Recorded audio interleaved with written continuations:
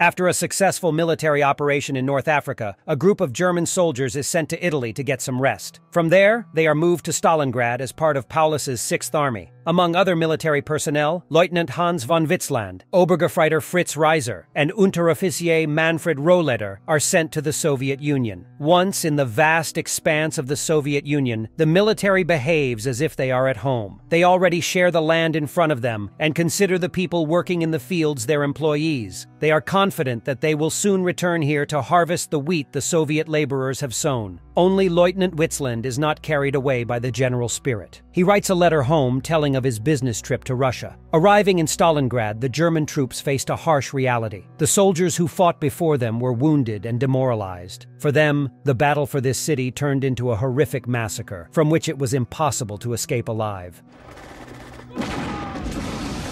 Witzland notices one of the officers beating a Russian prisoner and stands up for him. He is punched in the face for this, and then rushes to Hauptmann Haller to complain about the officer's actions. Haller only laughs in response. Complaints to a higher authority were also fruitless. Soldiers and officers were brought together to inform them of their specialness. They believed their sacred quest was guarded by God himself. Only the first battle, in which Witzland participates, disproves this assertion. The Russians fight desperately. They shed blood for their homeland, so every inch of Soviet land is given to the Germans with great difficulty. Many German soldiers caught in this meat grinder try to escape. Others start shooting at their people out of fear. And when one of the Russians comes out of the room with a burnt head, the young German guy who killed him confessed that he shat his pants. When the first battle ends, the soldiers and officers gather together. They listen to Hitler's radio broadcast, in which he announces the imminent capture of Stalingrad. For him, it is only a matter of time. The Führer does not doubt for a second that he will win. At a halt, Reiser meets a boy named Gege Müller. He is in shock from the last battle and tries to comprehend everything that has happened, but Reiser advises him to stop thinking. This is the only way to keep his sanity. At night, when the Russians tried to carry their wounded away from the battlefield, the Germans opened fire on them. Upon learning the reason for the firing, Leutnant Witzland, contrary to instructions from above,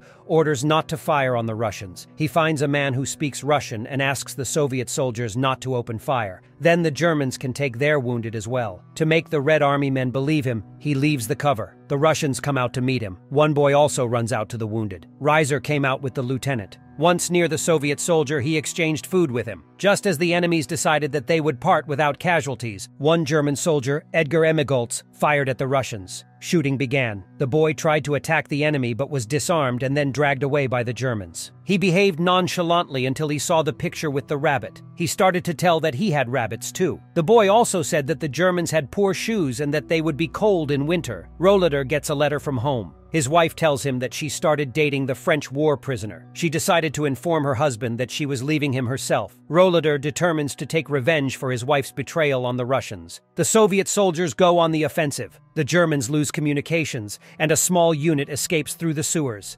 Witzland, Reiser, and Emigolz go with flamethrowers. As they light their way, they see the corpses of German soldiers. They get separated, and Witzland goes into the wrong tunnel. He gets lost and accidentally meets a Russian girl, Irina. A difficult situation arises. If the lieutenant kills her, Irina's fellow soldiers will show up and shoot him. If Irina screams, he will have to shoot her. In the end, they both die. But Irina decides to get the German out of the sewers. In return, she asks that he promise to let her go. When the two go out to the sewers, in which many bodies are floating, Irina pushes Witzland there and escapes. He is helped out of the water by his fellow soldiers who come to the rescue. However, it was not possible to get out of the sewers without casualties. Emigolz hurt his leg. He had to be manhandled. The Russian fighters follow in the footsteps of the German soldiers. Yet the Germans manage to find their way out, discover a hospital, and bring Emigolz there. At gunpoint, Reiser forces an attendant to save the life of a fellow soldier, but he only manages to give an injection. Emigolz dies in agony. For Reiser's misdeed, all the soldiers are arrested and sent to a punishment battalion. Even a conversation with the general does not remedy the situation. Once in the penal battalion, Witzland, Reiser, Rohleder, and Müller take care of clearing the road. December came, and the German troops were in desperate condition. The soldiers in the penal battalion were starving, freezing their limbs off, and slowly turning into savages fighting over food. The penal battalion is then sent to the front, where Witzland meets with Hauptmann Hermann Musk. The moral spirit of the soldiers is off. They are ready to surrender, but the command tells them to fight. In another battle, the Germans encounter Russian tanks. In a difficult fight, they manage to gain the upper hand.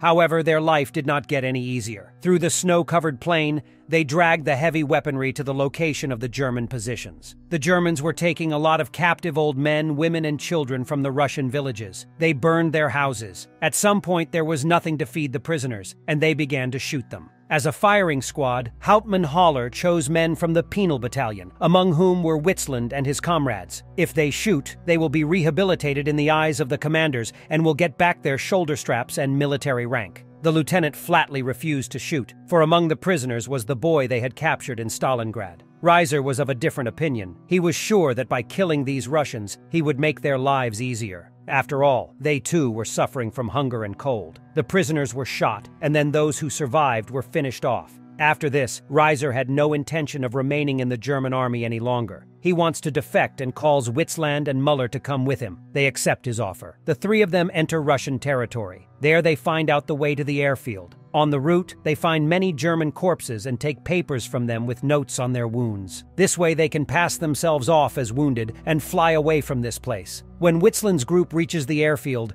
it turns out they are not the only ones there. Others have also faked combat wounds, but they are quickly identified and shot on sight. Witzland, Reiser, and Muller convince the inspectors that they are indeed wounded and make their way to the plane. Except there were so many people eager to leave that they had to hold back the crowd. As a result, the plane flew away without them. There were no other planes, so all three had to return to the ranks of the German army. They went out to their people and huddled in the dugout until a plane flew over them. Food and rewards were thrown down from the plane. However, most of the soldiers simply throw their rewards away and rush over their food. This is where Hauptmann Haller appears. It turned out the food was destined for his warehouse. He tries to drive the soldiers away from the parcel, shoots Müller, and gets himself shot. He tries to negotiate with the former deserters to bargain for his life, but they kill him. After learning that Haller has a food warehouse at the hideout, Witzland, Reiser, Rohleder, Otto, and Musk go there. Musk is gravely ill, so they have to carry him on their backs. The warehouse where they arrived was indeed filled with provisions. In one of the rooms, the Germans find Irina. Haller had tied her up on the bed so that they could take advantage of the girl at any moment. Upon discovering their find, Witzland's group decides to take Irina one by one. They first assign the lieutenant as their superior, while they go off for refreshments. Witzland takes a knife and cuts the rope with which Haller has tied the girl to the bed. He explains to her that he wants to sleep with the woman before he dies, but Irina is not going to give up without a fight. After beating her, Witzland still does not dare to take the girl by force. He forbade his fellow officers to take her as well. Hauptmann Musk falls ill, and Rohleder takes him into the fresh air. In the street, Musk dies. Rohleder, on the other hand, sees the general, officers, and soldiers coming out to the Russians with their hands up.